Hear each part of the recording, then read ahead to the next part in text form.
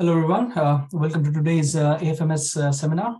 It's my great pleasure to introduce today's speaker, Professor Filippo Coletti, who is a professor of experimental fluid dynamics at ETH Zurich, where he has been since 2020.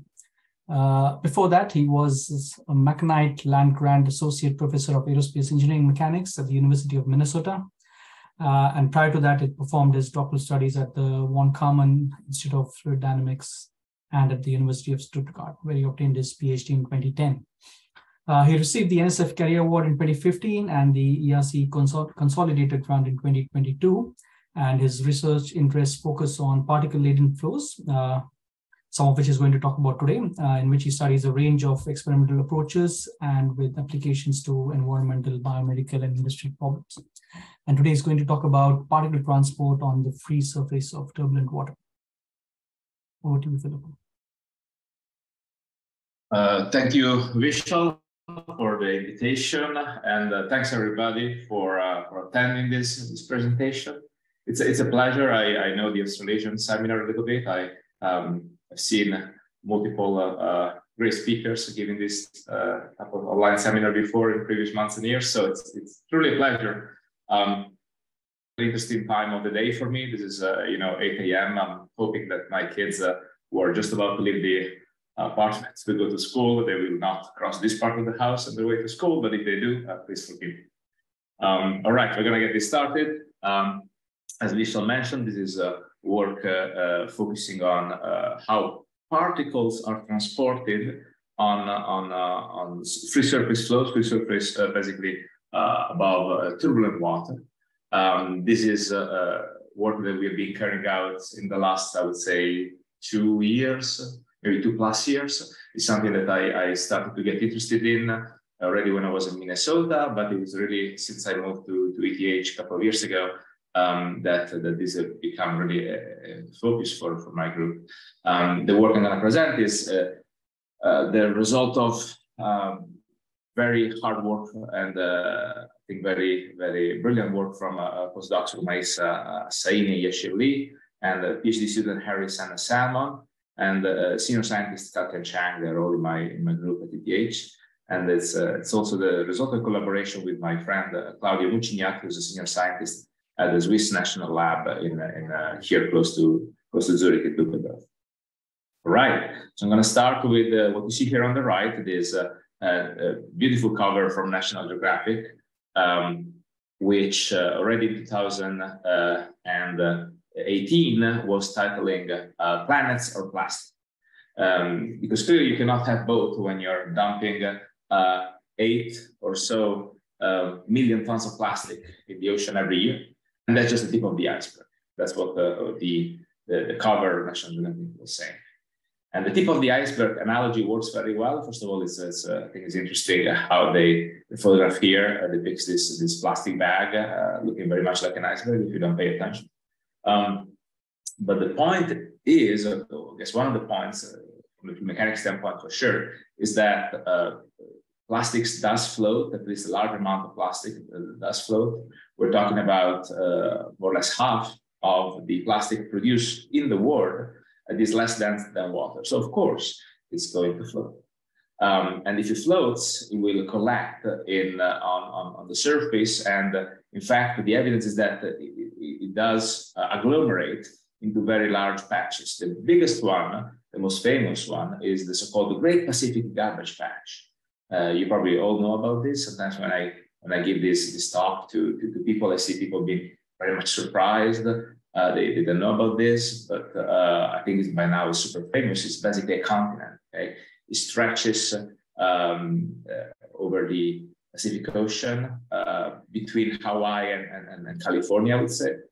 This is a trip I did by airplane when I was living in California. I did my honeymoon in Hawaii, and I didn't know back then I was flying over a gigantic garbage patch. Back then, actually, it was less concentrated than today in terms of amount of plastic. Just some numbers here. At least this was true, I think, 3 years ago when this little, or 2 years ago when this little GIF animation was proposed by theoceancleanup.com. The surface covered by this gigantic patch of plastic litter floating in the ocean has the size of 3 times France. Okay, that means anything to you. 1.6 million kilometers square. And the number of pieces that are floating there is ginormous. 1.8 trillion pieces of plastics, it was estimated. I can't even wrap my head around it. So think about 150 pieces of plastics for each human being on the planet. That gives you maybe a better idea. And make no mistake, this thing is filthy. This thing is disgusting. It's the worst soup you'll ever try. Right? It's not, of course, a solid continent. It's not, let's say, a compacted agglomerate of floating plastic, but it is at certain locations very, very dense. Now, of course, this is a huge environmental problem, but I'm going to take a very much fundamental food mechanics approach to at least some of the issues that have to do with this problem. I guess the first question that for me seems even obvious, but obviously very, very important, is how fast do floating plastics spread/aggregate? They clearly are spread around by turbulent water, but they also aggregate, as you can tell from the fact that they are collecting into gigantic patches. But to me, that begs an even more fundamental question, which is how does free surface turbulence behave in the first place? Do we even know that? In fact, the question of free surface turbulence has been posed many times before. You can think of the problem as a relatively simple one, or at least relatively easy to rationalize. Think about homogeneous isotropic turbulence in the water, say in the bulk of the water, a certain distance from the free surface. Now on top of this homogeneous isotropic turbulence, you have a flat lid. Basically, you have a free surface boundary condition, and if the turbulence is not very, very violent and you don't have strong winds, the waviness of the free surface could be neglected. So you really have just a flat lid with no penetration and no shear. Now, what people have looked at in the past quite a bit is how the free surface modifies the turbulence underneath. And this is something that, in fact, has been researched since the 70s. And there are similar contributions that comes to of course, that continue to be explored as a question. And I'm showing here a schematic from a beautiful paper of Jacques Magnodet, who in 2003 was summarizing a bit of the state of the art in terms of how this boundary condition of no shear, no penetration modifies the turbulence both in a bulk region, so basically at least an integral turbulent scale below the surface, and then in a viscous sublayer close to the surface. But I'm actually interested in the opposite side of the problem. I'm interested in how the free surface under how the turbulence under the free surface modifies the motion on the free surface.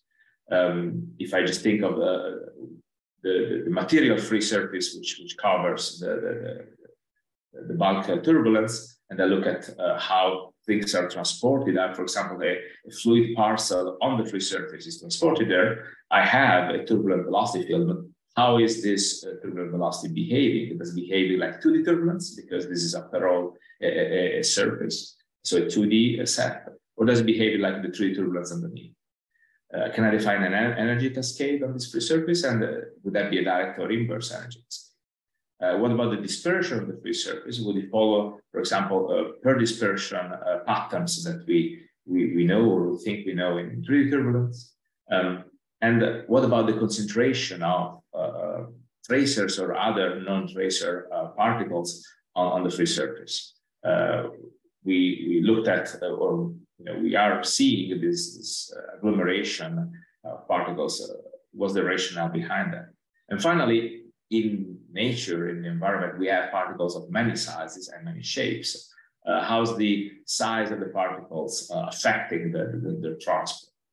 And in fact, there are very few contributions in a relative sense that focused on this. Some work from Professor Banerjee in the 90s and 2000s, A couple of papers coming from Alfredo Soldati's group, very interesting contribution, but I guess scattered in a relatively speaking compared to other topics that have been looked at very much detailed concern associated with the same physics.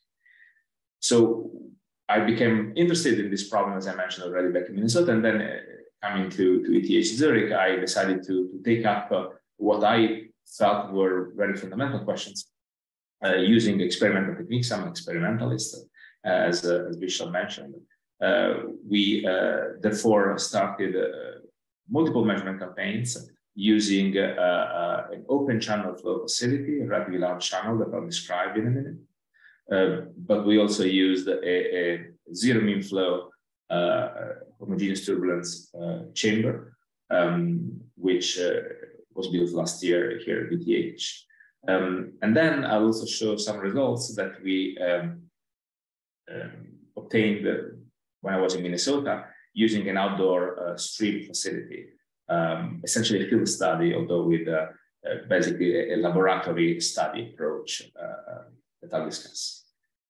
I have to say that for all the results, I will show today, they are obtained in regimes in which the waviness of the free surface is very marginal. Essentially, we have waves which are the millimeter scale, so the energy associated to them is essentially negligible with respect to the turbulent kinetic energy under the free surface and characterizing the motion on the free surface. And so the transport will not be majorly affected by waves. Of course, this will become something interesting in many configurations that they're simply not looking at today, at least. All right, so let me now start from the first measurement that we carried out in this open channel flow. And here we essentially looked at the grid turbulence, meaning that we took our channel. This has a test section of 6 meters in length, about 1 meter in width, and we filled it with about 60 centimeters of water depth. The velocity for the measurements I'm going to show has a mean velocity of 0.3 meters a second. This is, very characteristic of streaming flow, but in general, it's just a velocity that for us sets a grid turbulence behavior because we insert a grid, passive grid, a classic square grid with a mesh spacing m of about 8 centimeters.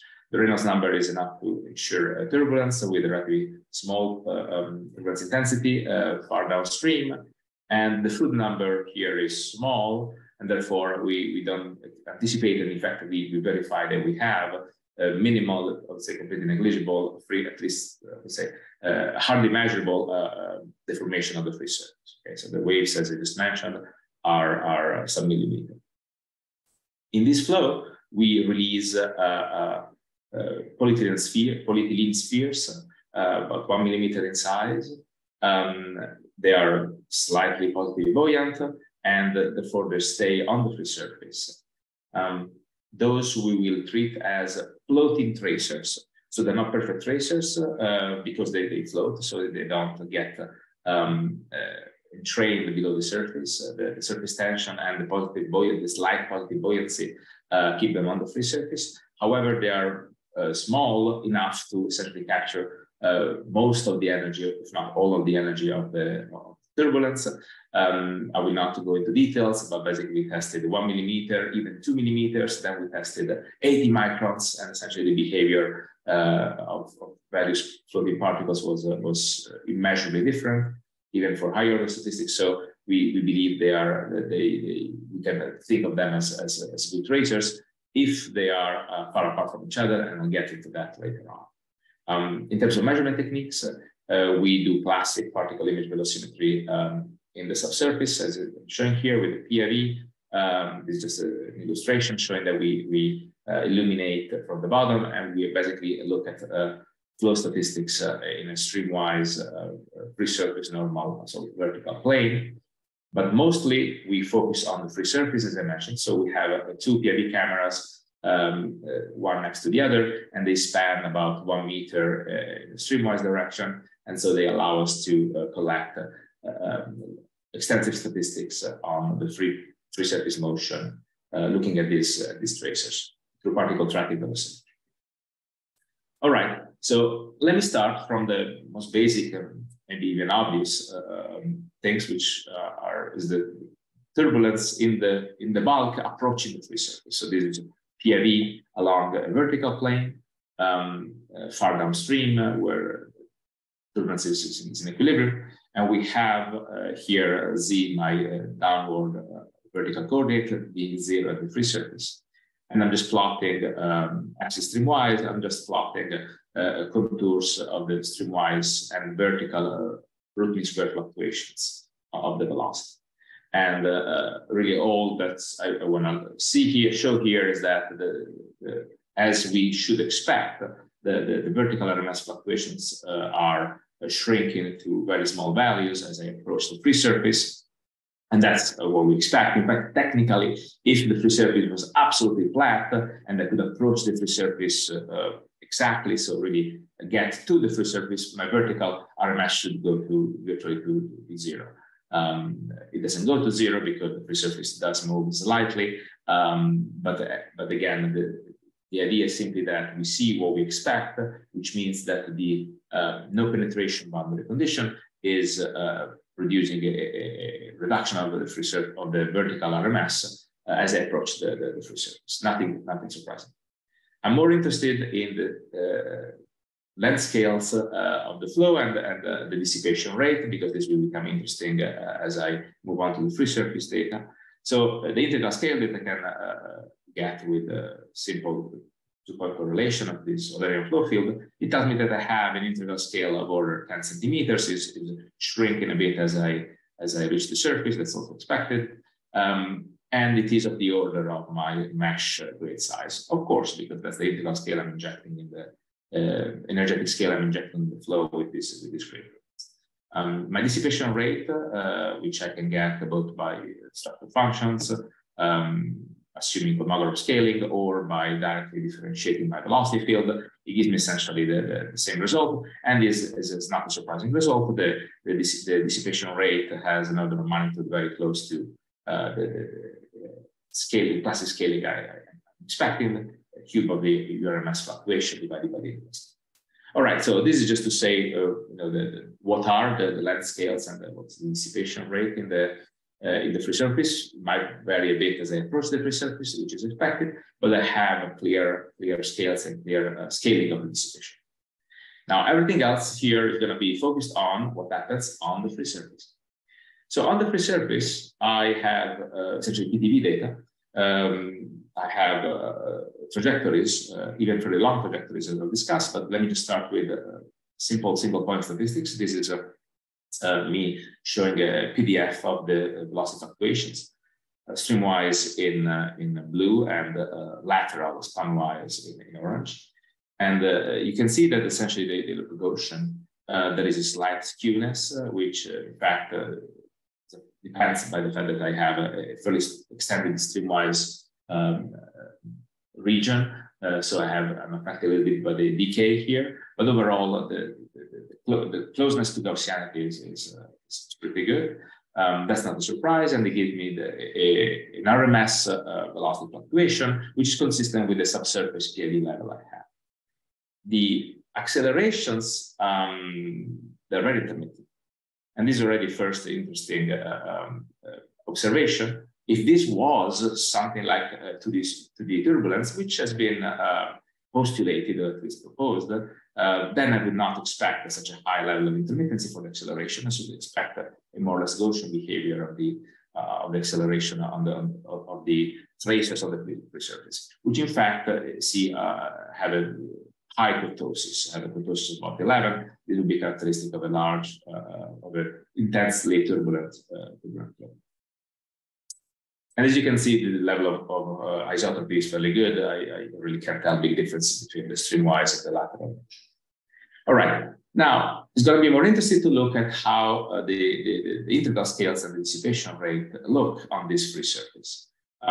So in terms of integral scale, I am looking at velocity autocorrelations here. I have a very homogeneous flow, so it's not difficult for me to calculate good, let's say, well-converged and extensive velocity autocorrelation. And you see this is the streamwise, but be the same for the lateral velocity autocorrelation. It decays up to almost zero, and I can easily fit an exponential and find an integral scale over which my turbulent velocity field is expressed, and that is of the order of 5 centimeter, is close to the integral scale that I would expect from simply the fact that I'm injecting energy about 8 centimeters. All right, now with that, I will get my estimate of URMS cube over L, where integral scale is again at the order of 10 to the minus 4 meters square second cube. So this is an estimate that is coming back and is close to the one at the subsurface. If I now look at how the energy on the free surface is decaying, because this is pre-turbulent, so I can see the free surface fluctuating energy decaying in a streamwise direction, I actually see a decay of this energy Q square, which really matches what I would expect from classic results in the bulk of the turbulence, decay turbulence with an exponential, with an exponent n about minus 1.2. So this fluctuates a bit in the literature, but I guess this is very much consistent with what I expect to happen and I can see in fact it happens even in the bulk. So this hints that the free surface is behaving like the bulk turbulence underneath. And let me just keep building this evidence, and you can judge yourself if this would be an obvious result or not, but we'll have something to say about that later. So let's make one more step. If I have to point correlations, I can get a structure function from the same data. Of course, just recasting a little bit different. And then I can see that my second order velocity structure function, in fact, shows a clear two-third scaling with the separation, just as my Kolmogorov theory would predict for, say, two-dimensional incompressible turbulence. If I even choose my constant C2 as a 2.1, just like data indicates for, again, three-dimensional compressible turbulence, then I can get an estimate from my dissipation rate, just by essentially compensating the second order structure function. And the plateau that I get there, it really is very close to this 10 to the minus 4 meters square second cube that I can estimate it in multiple other ways, and is consistent again with the subsurface dissipation. All right.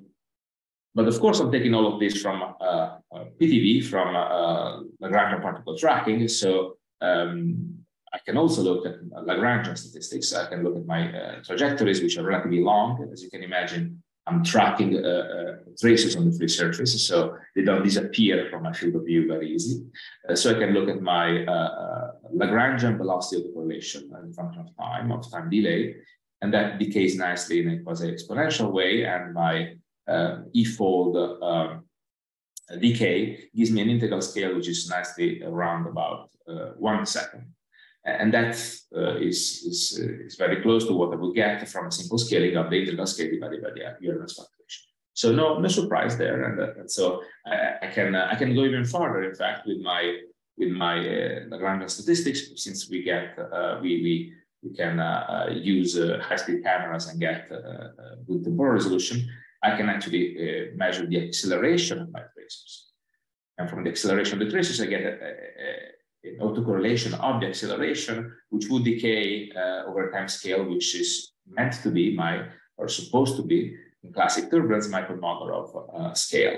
Well, if I do that, I get a Kolmogorov scale about 0.1 seconds. And if I rework what the dissipation rate should be, given the kinematic viscosity, back I am to my 10 to the minus 4 dissipation. So everything is lining up, except this is free surface turbulence. I'm not in the bulk, right? One thing that is not convenient in a free surface, in an open channel flow, is that there is an advective velocity, and so my trajectories are long, meaning that the traces don't disappear from my field of view for no reason. but they do get out of the field of view in about 1 second, because that's the time they take to move, a couple of seconds, that's the time they take to go in front of the camera and just move out. So a zero mean flow facility is very much more convenient in this sense. And this is what we built at ETH, again, just last year. This is inspired by other zero mean flow facilities which have random actuation of jets. Evan Mariano was the first one to propose this design in water several years ago when he was at Cornell, and then he created a similar one in Berkeley. I did build one in air in Minnesota, which we are rebuilding here at ETH. This one is also in water, of course, and it has about 128 jets, so 2 panels of 64 jets each. These jets are created by pumps, which are actuated randomly in a random sequence, because they're attached to PLC elements, so I can control them individually. I can switch them on and off independently. And so they generate a large homogeneous turbulence region over scales much larger than integral scales. This is very important because if the region of homogeneity was not so large, that would indicate that the boundary conditions essentially are perturbing the flow. There could be a mean shear affecting the flow. This is typically what happens in a von Karman flow in a double impeller, say a French washing machine type of facility, or other Taylor-Couette facilities to generate intense turbulence. In this case, I do have a nice and homogeneous turbulent region with the negligible mean flow, and so this is in fact a good way for me to reproduce my grid turbulence without a mean flow. And the thing is also that the turbulence intensity, well, I would say the Reynolds number can be much larger. You see the integral scales are 10 centimeters, so that's similar to my grid turbulence, but the RMS fluctuation is significantly larger. So in fact, Reynolds lambda, I'm not listing it here, but it would be about 600. And so I'm just maybe showing quickly this animation to show how the velocity field instantaneously looks like.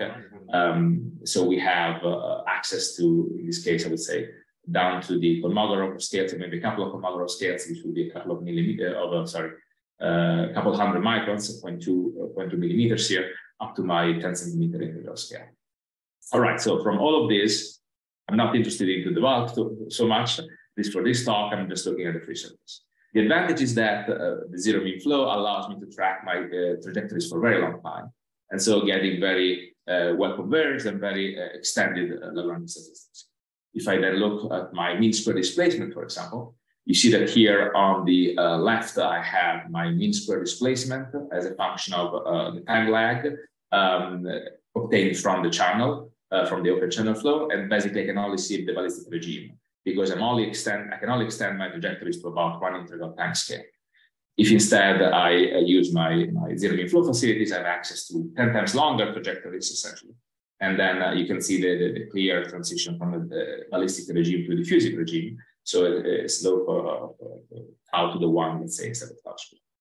This is useful not only because it allows me to really check that the behavior is what I expect in terms of Taylor diffusion, but really because it allows me to look at higher order statistics for the Lagrangian trajectories. For example, that allows me to use the relation that I found in Moni-Yaglam, but I guess it's even older, the one that basically tells us that we can use the cross product between the acceleration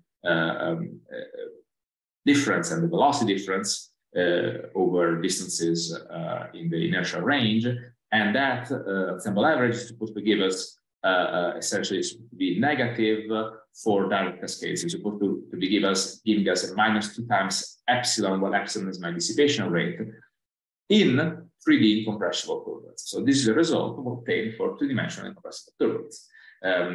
If I see this result verified, I have to conclude that my energy, or at least I should conclude that the energy is cascading in a direct sense from the large scale to the small scales. If the opposite is true, if I get a positive sign here, then I am hinted to the fact that I have an inverse cascade much more reminding of 2-dimensional turbulence. What I see is that, in fact, this relationship from Moni-Yaglam for 3D compressible turbulence holds fairly well.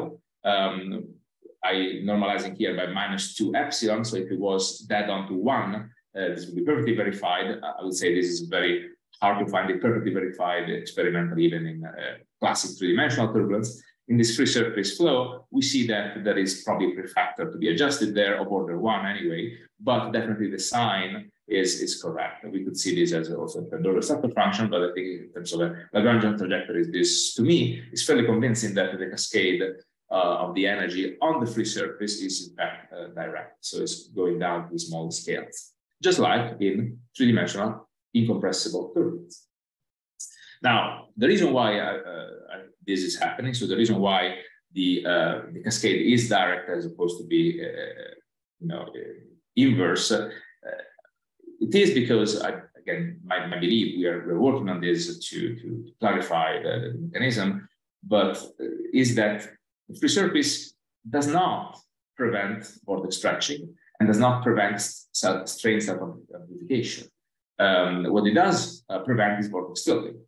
But our present understanding is that vortex stretching and the strain self-amplification are the main drivers of the direct energy cascade.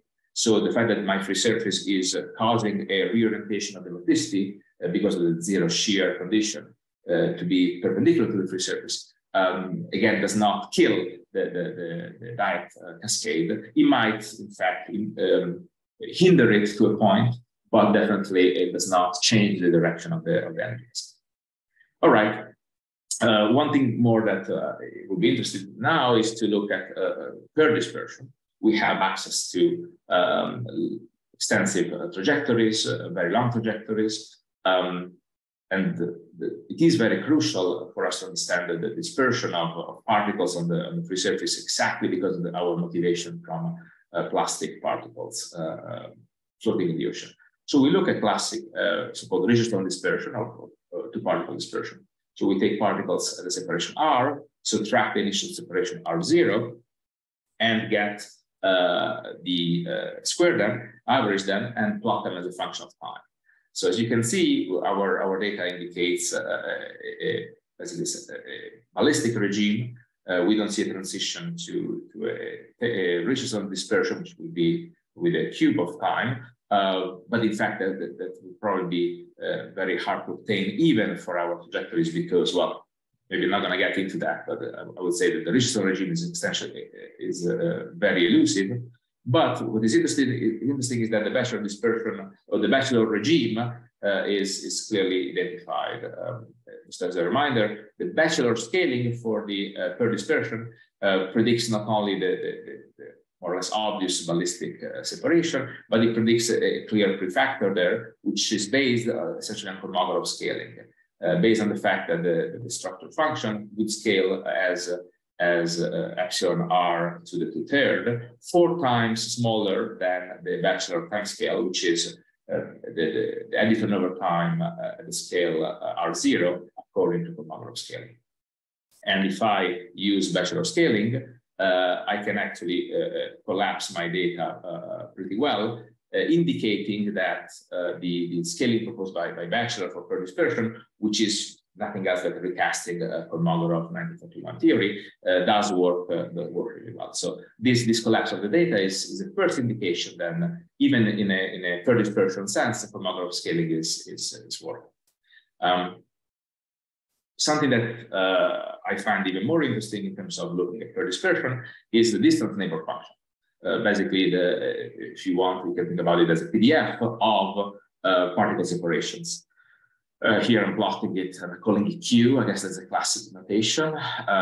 Q of R being the separation, here normalized by what I estimate is my Kolmogorov scale, plotted for multiple times. So as times evolve, you see that this separation PDF spreads around, of course, because particles are spreading, are being dispersed by turbulence, are diffused by turbulence, and so the PDF of the separations expands. Now, Richardson Kerr separation theory essentially can be written. Richardson himself in 1926 wrote it as a transport equation for such PDF, for such distribution Q. in the form that you see over there. And that is basically a diffusive equation, a diffusion equation in spherical coordinates, because remember, Richardson was, of course, looking at three-dimensional turbulence. Now, I can write the very same type of equation in 2D polar coordinates, because that's the space I'm living in. I'm confining myself to a two-dimensional space, so I can just expand this, or I can just write this in 2D polar coordinates. And at this point, I can do the same assumption, or I can follow the same proposition that Richardson proposed.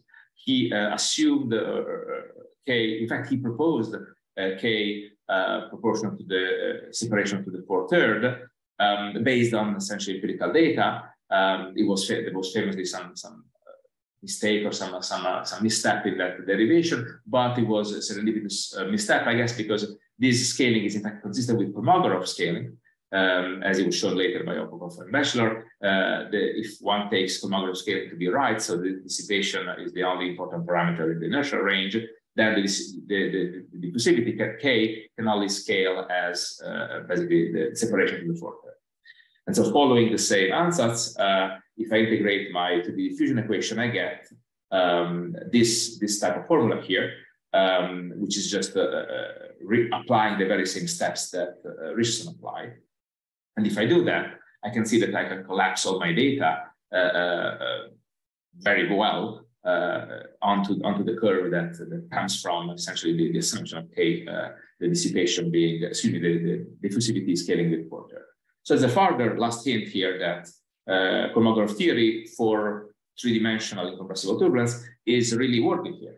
I have Gaussian velocity equations, I have intermittent accelerations, my dissipation scaling, my structure functions, the fact that there is a direct cascade, the fact that the theory of Bachelor-Richardson work well for Kerr dispersion, everything points in the same direction. That the free surface turbulence behaves like incompressible three-dimensional turbulence. Great, except this is impossible.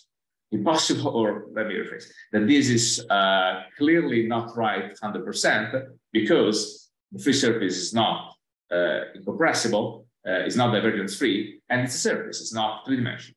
So taking the three-dimensional incompressible turbulence hallmarks and just seeing them showing up in a two-dimensional compressible velocity field, something is missing there.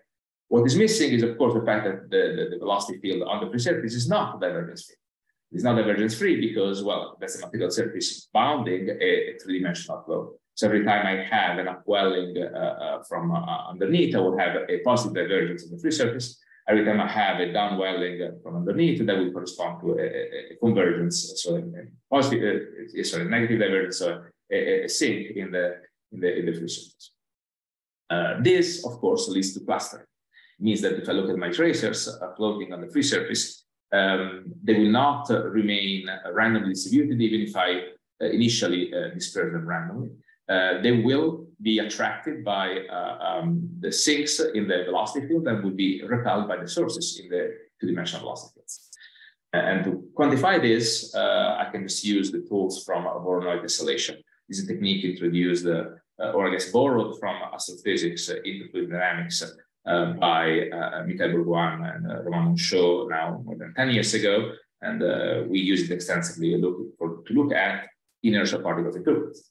When you have inertial particles in turbulence, they also follow a non-divergence-free velocity field. They also cluster, but for different physical reasons, not because the fluid velocity is non-divergence-free, but because they don't follow such a fluid velocity. They're inertial, they break away from the streamlines. On the other hand, the tracers that we're looking at, they follow streamlines. They're supposed to be tracers, but they move on this free surface, which is non-divergence-free. So now we see them clustering, and we can quantify that by looking at the Voronoi tessellation effect. We basically look at small polygons drawn around each particle centroid at any given time. And when these polygons are close to each other, and so they're very small, that's because the particles are clusters. When these polygons are very large, that's because particles are very far away from each other. And the distribution of them for a clustered flow field is the one that we are showing in blue, is broader than the one you will get if the particles were dispersed in a purely random way, in a Poisson process. The fact that it's broader indicates that here on the left, if you can see my cursor, let me actually switch on my pointer. Here on the left, you have a very high probability of finding very small Voronoi cell areas. This is what symbol here means. This is the PDF of the Voronoi cell areas divided by its average. And here it means that you have a high probability of finding very small cell areas, so very basically clustered particles. Here on the right, you have a high probability of finding very large cell areas, so you have probability of finding voids. So this gigantic cell area here, it goes to show that the particles are not very densely concentrated in this region. So clearly I have a strong clustering. The question now would be on which scales I have such clustering. If I think of inertial particles in turbulence, they are known to cluster typically on scales of the Kolmogorov size, at least if they're not ballistic, they are simply inertial with Stokes number of order 1, let's say. How about these tracers that float on free surface turbulence? What I can plot is a radial distribution function, which is the probability of finding two particles at a certain distance from each other. And it's normalized in a way that if the particles are randomly distributed, this radial distribution function is uniformly equal to 1. Instead, we find it to be larger than 1, close to 0 separation, which means we have clustering. And it decays to 1 only for separations of order of 10 centimeters, which means that our clusters have a characteristic time scale of order 10 centimeters. Now notice that this is the largest scales in the flow. We have about the integral time scale of order 10 centimeters. So the particles are clustering over huge sets. If I now look at my time scale, if I now look at the temporal autocorrelation of the area, Voronoi cell areas, and the inverse of which is basically concentration, I can look at the temporal time scale of essentially the concentration signal, which means I can look at how long in time particles remain in a cluster or stay in a void. And I can see that this autocorrelation decays over a time scale, which is about 1 second, which is again my integral time scale.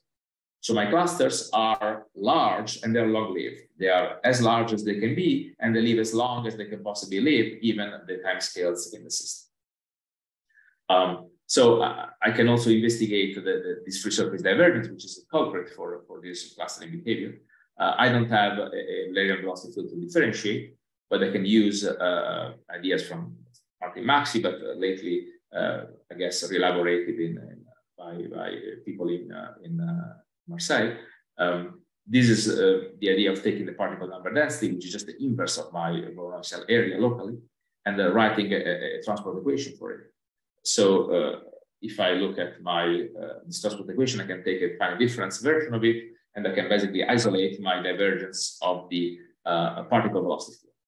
And this divergence essentially is written as the rate of change of the Voronoi cell areas. If you think about this intuitive, if I think about the cell area around my individual particle, if it's growing, it means that there is a positive divergence right there. If it's shrinking, it means that there is a negative divergence.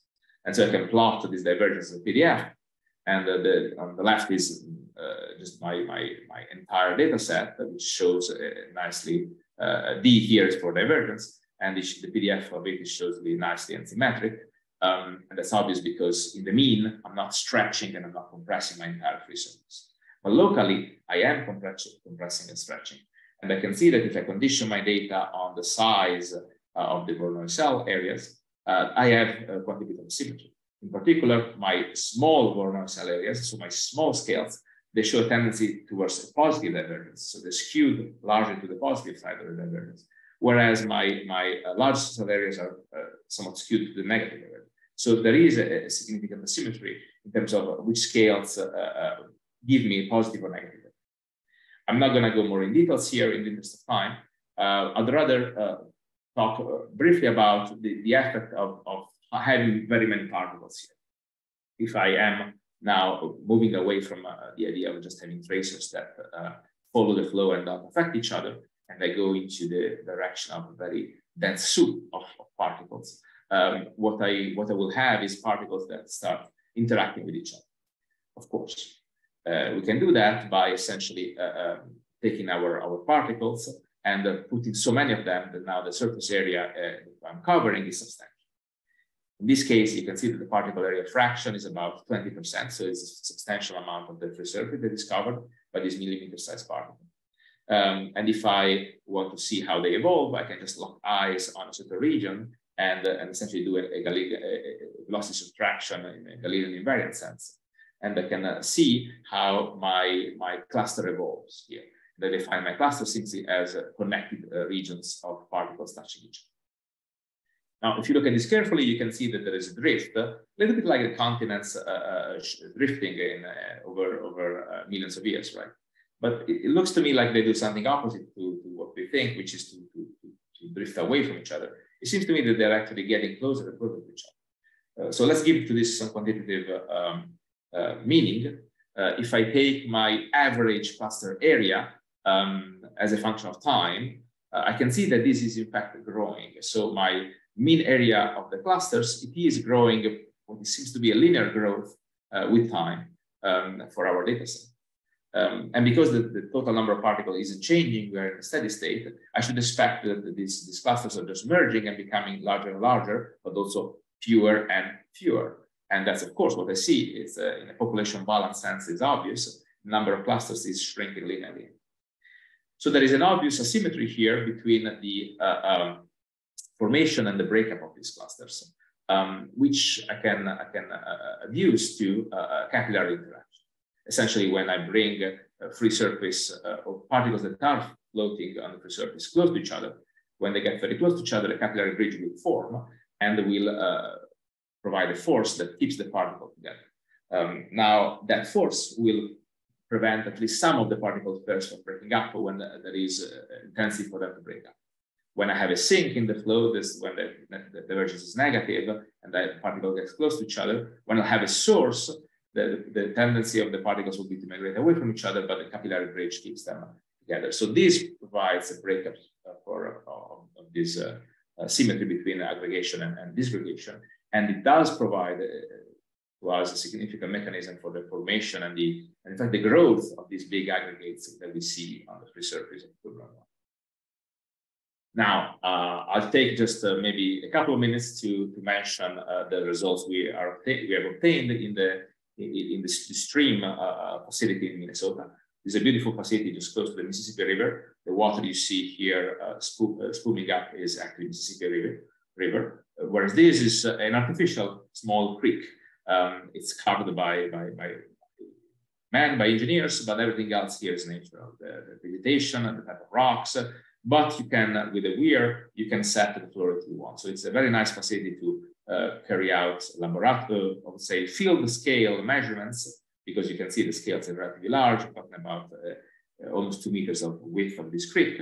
But with careful imaging, we have a tent we can put on top of the facility, and we can zoom in with this little high-speed camera and look at how particles move around, floating particles move around.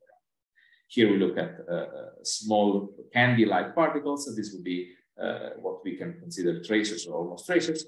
Larger particles, in this case, disks, and then long particles, which would be these toothpicks. And I'm not going to talk about the shape, but I will just confine my attention on the size. This also is a small crude number, so the free surface is almost flat. Of course, in this case, it's a natural river, so the level of flatness is a bit less. You can see that we can track Lagrangian trajectories very much like we would do in the lab.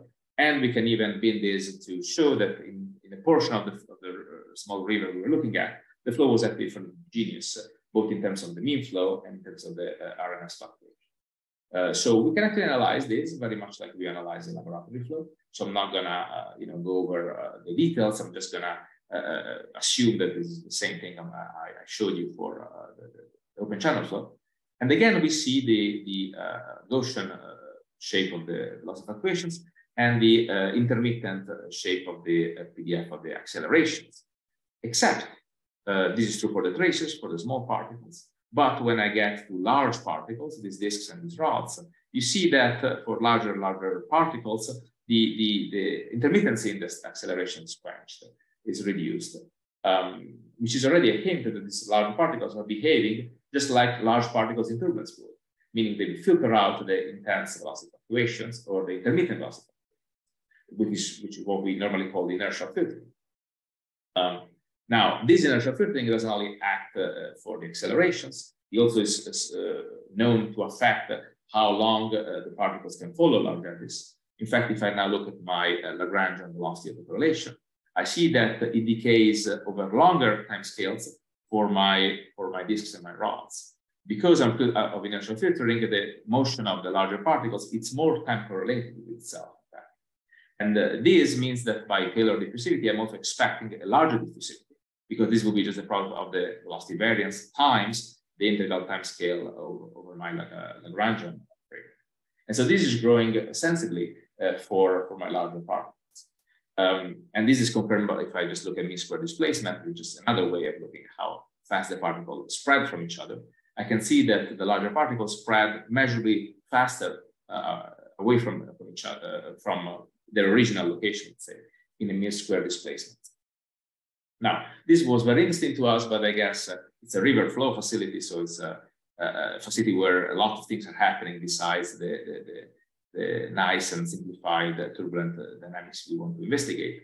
So we then, in ETH, we wanted to carry out experiments which would capture the same dynamics, but in a laboratory setting, which is well controlled. So one of my grad students is now carrying out experiments on the free surface channel flow, grid turbulence experiment, let's say, but with floating particles of many sizes, spheres and disks, which go from the 1 millimeter to 2 to 10, and then to, yes, later we're doing again 15 millimeters. So overall, we are seeing a behavior which is similar to what we expect for inertial particles in turbulence, let's say finite size particles in turbulence, which means that the particle velocity variance is being reduced because of the size. This is me compiling data from various papers, plus our data here in blue. And there is a reduction of particle velocity variance. But this is a small reduction. You can see that the fraction of the velocity variance that we are killing because of the size of the particles compared to tracers, this will be as a function of the particle size with respect to Kolmogorov. It is not very large. We're basically losing maybe 10% or less of the velocity fluctuation because of the finite size of the particles. On the other hand, the particle correlation timescale is increasing dramatically. Here I'm plotting for both disks and spheres, so this is classified by aspect ratio, but I guess in general, what's interesting is that the integral timescale normalized by the integral timescale of the tracers, it is increasing pretty massively with the particle size. So for particles which are about a third of my M integral timescale, which would correspond to, I guess, some 20 Kolmogorov or 30 Kolmogorov timescale, length scales, I have an increase of my integral timescale, so my particle correlation timescale, which is 60–70%. Which means that if I now make the product of these two quantities, the particle velocity variance and the correlation timescale, I get my diffusivity. And this diffusivity is increasing with the particle size quite a bit. So this gives us the pretty interesting, for practical purposes, result that floating particles with a finite size should be diffusing faster and faster as they become bigger and bigger, which in fact is fairly counterintuitive if you don't really think hard about how Taylor diffusion works and how inertial filtering works. All right, so now let me conclude. I really reached my, overcome my 15 minutes time. What I'm concluding here is that we see that free surface turbulence shows essentially all the hallmarks of three-dimensional incompressible turbulence, except it is not two-dimensional and is not incompressible. The velocity field is compressible and is a two-dimensional velocity field. And because it's compressible, it induces, as we should expect, clustering of the tracers. What was not expected for us is that this clustering actually happens over the integral scales of the flow, both in space and time. Also, we see that because the particles are floating, and so if they interact with each other, they do so through capillarity, that provides a mechanism for the clusters to grow faster than they are broken down. So eventually, statistically speaking, we are not even at a steady state. We just have a continuous merging of clusters to the point that I could expect the whole my system to become a one large island, a bit like the Great Pacific Garbage Patch. And finally, we are seeing that because of inertial filtering, large particles still floating but inertial because their finite size they actually disperse faster than small particles, essentially because they are more time correlated in their motion. Of course, the waves that we are neglecting here are important, eventually will be important for many natural flows. So we have started to look into that with a facility that we built last year and inaugurated almost a few months ago. It's a wind wave tunnel, basically a large, or I guess normal size water tunnel. So a few meters in length, is 8-meter long test section, so 50-meter long facility overall. But the special thing is that there is a wind tunnel on top of it, which provides wind that can generate essentially wind-driven waves. Plus, we have an active grid in the water, so we can actually tune the level of turbulence in the water, and we can tune the wind-driven forcing on the free surface. And the idea is really to combine the wind-driven waves and the bulk turbulence to see how these two effects compete to determine the free surface transport, and even they cross talk with each other, whether the energy is transferred from the wave to the turbulence or vice versa, and to which extent. And I guess this facility can run up to very large wind speeds, I guess larger than our present interest, but definitely in the future, it can let us investigate even violent spray generations and novel events. With that, I'll conclude. Thank you very much for your attention. And yes, please use less plastics. The trend isn't looking good for any one of us. And I believe that you in Australia might be even more sensitive than here me in Switzerland about the state of the ocean. Thank you very much. Thanks, Filippo. Excellent talk and some fantastic experimental facilities there, and also the experiments. Very interesting. All right. Yeah, a lot of applauses from the audience. That's great. I'll open it up for questions. Anyone has any burning questions, please go ahead, unmute and ask it, or type it in the chat and we'll read it out for you. Yeah, Purya, go ahead. Thanks, Filippo. That was an excellent presentation. Although I'm not in this field, I think I learned a lot from your presentation. So just a question. So it's coming from a grad student, so don't take it harsh on me. I'm asking you for a question. So if I have, so actually two questions. If I have a bunch of particles going, so from your results, you're saying that you couldn't make a distinction by looking at the mean velocity and their fluctuations. What you could find was that from the acceleration component. Is that correct? Just confirming this.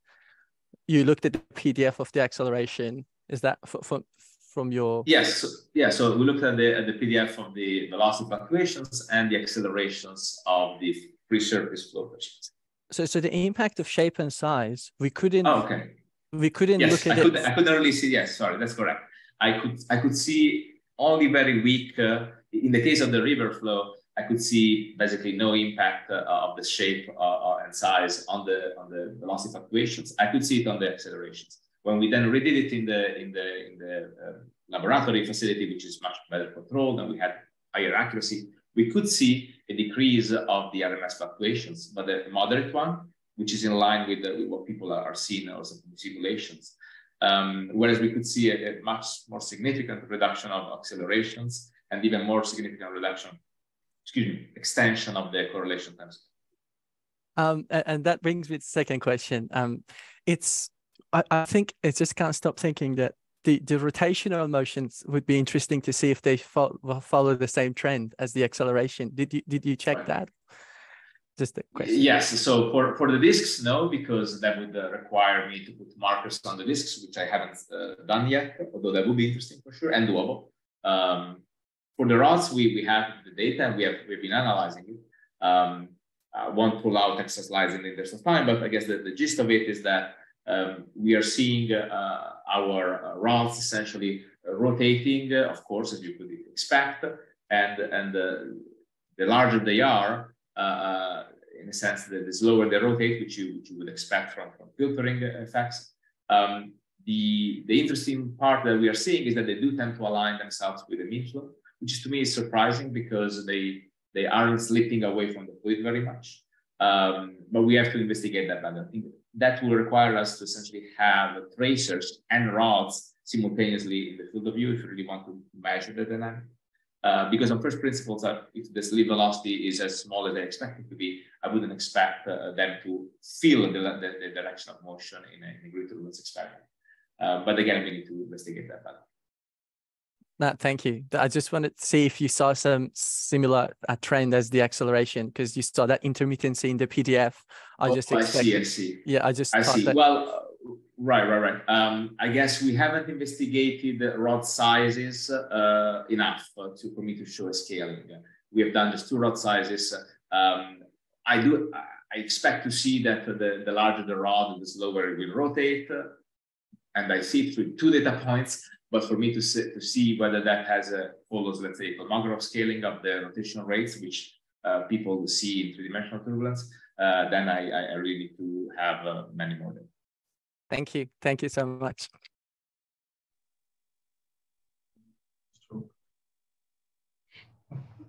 Yep. I've got a very quick question.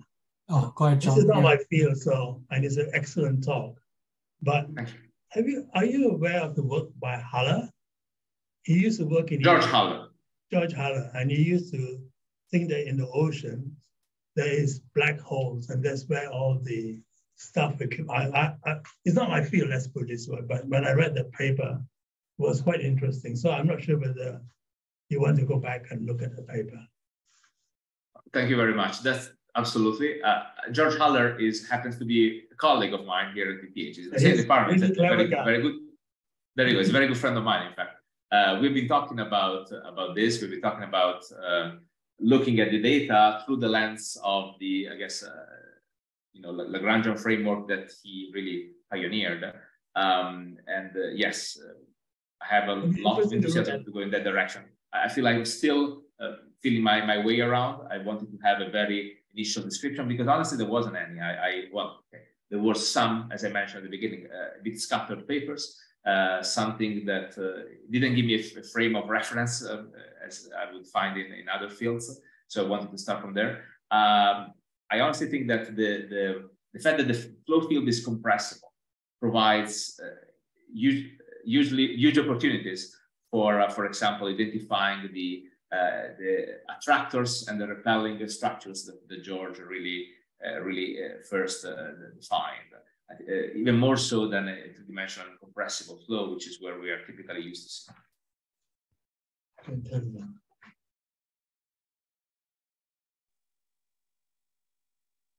Thanks. Filippo, I had one, just wondering, when you have a mixture of different size of particles, how would that affect clustering? Because I think the results, I believe, were just for one particular size, right? Yeah, absolutely. That's a very good question. Short answer is I don't know, but I have a guess. So clearly the capillary bridge, which we are postulating are there, but of course they're difficult to quantify in a turbulence experiment, right? It's not a petri dish. This is large scale flow.